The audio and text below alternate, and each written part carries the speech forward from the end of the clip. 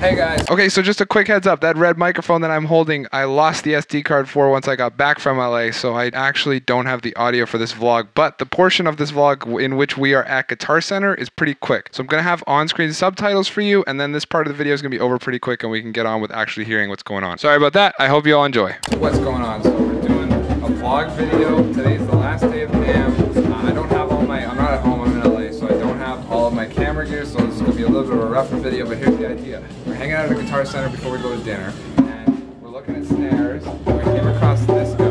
So this is a Tama Woodworks Poplar snare drum. And the thing about it that we like is that it's $100. So the idea is we're gonna pick up this snare drum. It's a 14x8, so it's pretty massive. We're gonna pick it up, we're gonna go to dinner, but after dinner, then we're gonna head back to the studio, and we're gonna slap some new heads on it, tune it up best we can, and take you through bringing the snare to life as best we can. So that's the plan. We'll catch you in a second.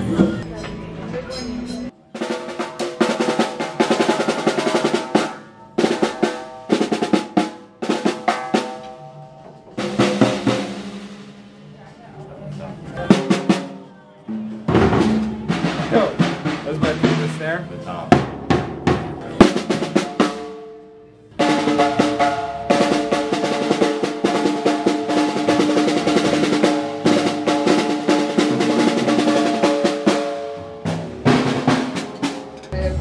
Billy Mays here. Well, I got extra snares. 2 snares. Oh yeah, okay, good. So, is it 14? Yeah. Okay, sick. Let's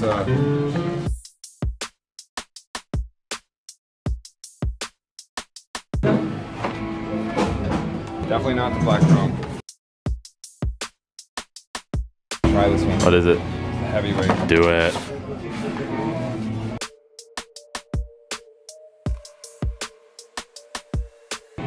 Yeah. Alright. Are you gonna be standing up or sitting down? I'm standing. Alright. What's up, dudes? Back at the studio. Studio being this room with a drum set in it, because that's all you really need in a studio. We're gonna strip the heads. There's just stock heads on this guy right now. Tama, strongest name in drums. And we're gonna put the new heads on, and we're gonna tune it up. We got Pure Sound snare wire, we got fresh pack of moon gels. Then we have the 2 Evans heads from earlier this evening, the Snare Side 300, and we're using as a batter head the Evans heavyweight, which I believe is dotted. Yes, it is dotted. I don't know, looking at this snare, like, I feel like I might be able to get a decent tone out of it. Not sure about the wood though. Poplar is known for its unique name and resilient wood grip. This is the part that gets like time lapse.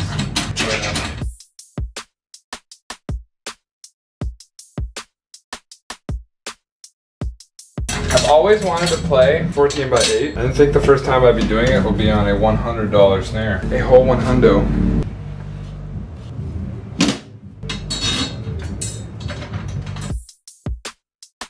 Looking at it, it doesn't look too bad. Getting up close looks kind of bad. Screwing in these lugs feels really bad. Just a little sticky. And like the threads just aren't very true. Kind of wobbly. Hey, dude, see what we can get out of this. He should honestly put this head on his DW snare after this. Give it a shot. Is the snare 14? Yeah.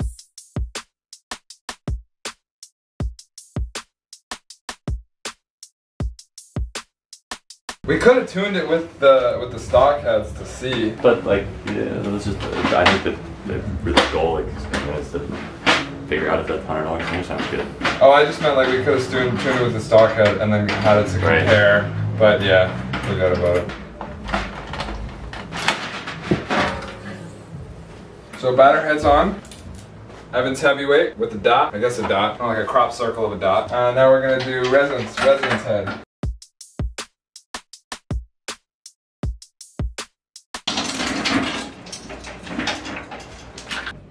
That Poplar particle board. Resonance head up.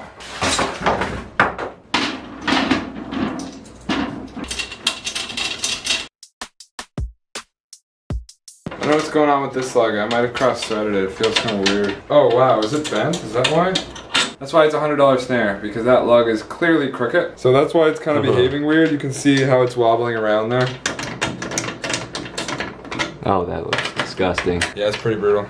It's not the only crooked one either. I was trying to find like the Poplar wood Wikipedia page to read some like good stuff on it. Very durable, the multi-use wood that has no specific odor, no specific wood grains, rarely used for its appearance, but it is, you know, moderately resilient to mold and insect damage. So like, those are pros, those are positives. I need something that's at bare minimum moderately resilient. I get so many questions about tuning snares and how I tune my snares. So the first thing you're gonna do is tighten all of these as tight as you can go, really wrench on it with your fingers. And what that's gonna do is it's just gonna give the head a starting point for all of these lugs. So we're just going here, we're just tightening it as far as I can go. This one's kind of weird because this is the bent one. See, like if you look here, you can kind of see how it's wrinkling on this lug. It's wrinkling on that lug because it's not nearly as tight as the others, just because like I can't finger tighten a bent lug. So we're gonna get all these finger tight and then we're gonna start tuning. Okay, so all of them are finger tight. This is how I do it. I'm just gonna put my finger on the starting position to remember where I started and then move around the kit, or move around the lugs. So what I'm gonna do here is I'm gonna do one half turn. And then we're gonna actually go up at least, we're gonna go up for sure one full turn on all the lugs, or we're gonna do it half turn at a time. I'm gonna take the key like that, and I'm gonna remember the starting position of where, and then one half turn around. And that's it for now. Keep in mind, like this is a $100 snare. On a real snare, that's more important, I guess, just because it's gonna sound better if you do it sort of one half at a time. You kinda wanna bring up the tension on all the lugs evenly as you bring it up. So I'm gonna start here on this lug. I just did it one half turn. I'm gonna go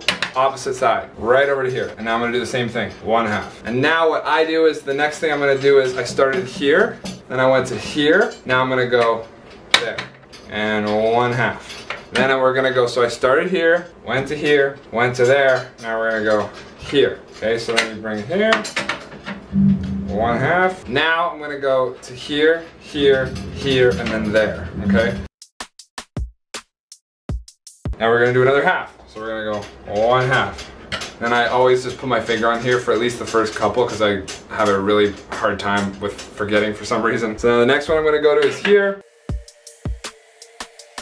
Now we're just gonna check that all the lugs are around the same pitch. Yeah, we have some discrepancies for sure. It's hard teaching tuning on such a shitty snare, but we've got some discrepancies. We're just gonna iron those out.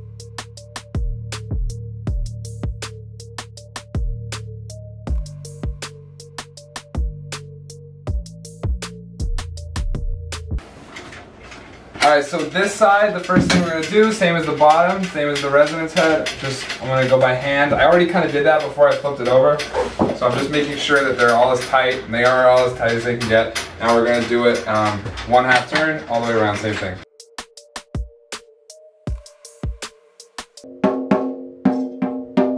I use Pure Sound too, but I get the ones with the belt. Yeah, I think. Like that? What did those come with? They may have came with a belt. I just prefer to use the string. Oh yeah, it's in there. Well, we can use the string. You can show me. Although, have you seen how the belt works on this? No, it didn't come with it. It just came with this. Oh, bunch of strings.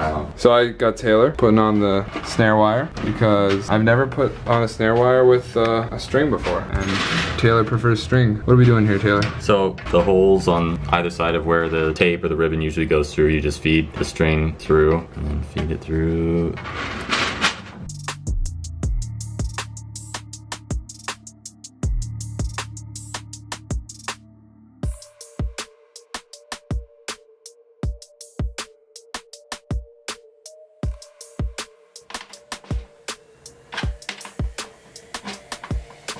So I don't know if you saw what I did. The strings came out the top originally, then we looped them around back to the outside of the bar, to the other side of the lug nut. So now they're basically forming a loop around each lug nut, giving you 2 points of contact to hold tension. Now if you want to go really crazy, oh, look at this. you can tie these. But we're going to see if this slips first before I do lock that in, because that knot will be pretty permanent. Although we do have other strings. I'm actually surprised. Like, it doesn't sound good, but for $100. Like, that's serviceable. Yeah, 100%. Like, you could take that to a gig. The house guy's gonna hate you a little bit, but... Oh, this wasn't even recording that whole time. We'll get some more footage of me playing. Damn, I'm so tired. I'm gonna buy one of those pillows, you know, the wraparound things. I'm doing it this time. Neck pillows. Because, like, I think, pretty sure they rip you off at the airport. Oh, yeah. Oh, yeah, that's like... Oh, yeah, baby. So now the question is, did I go too much slack out of them? Yeah, this thing's a little janky. I'm so surprised that a snare that's $100 comes in a 14 by 8 config. Like, I think that's what was happening more than anything. janky AF. I like the strings. I would use the strings on my own kit. Like on a real snare, you just get it better. So this is actually a pretty cool trick. If you tighten too much and you've kind of like lost all your slack here, if you loosen these just like an itsy tiny bit and then pull, like engage the tension, it'll start to inch out the strings just a little bit so that you get an even pull till you get to the point where you're... So every time I do that, it's pulling the strings out just a little bit. This one more, because now it's not right there. Troubleshooting wise, this is probably the first place you should check on your snare if you're getting like a lot of buzzing that you can't, and you're not getting that kind of quick response that a snare should be giving you. There's probably something wrong with the wires or the way that they're set up.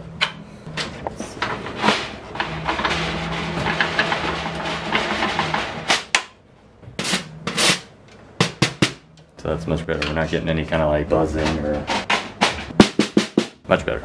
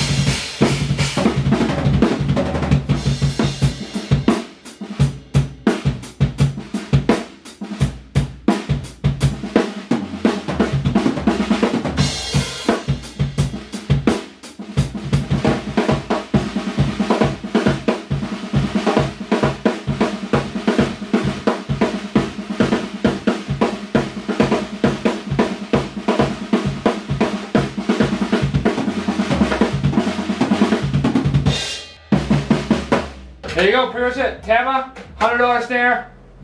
What's the name of the video? Wrong snare, right tuning. Wrong snare, right tuning, is that it? Yeah. Yeah. That's what we wrote down. Yeah. Wrong snare, right tuning. I hope you enjoyed.